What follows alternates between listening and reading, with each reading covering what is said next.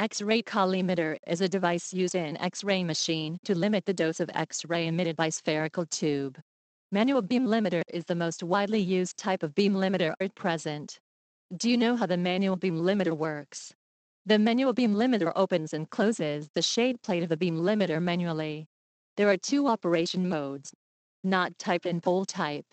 The adjusting knob or adjusting rod is equipped with the corresponding position irradiation field size indication calibration.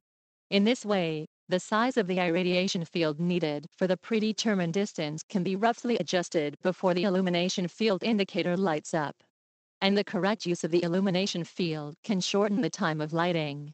The difference between manual beam limiter and electric beam limiter is that manual beam limiter requires manual calibration at close range, and electric beam limiter can be operated and calibrated at long distance.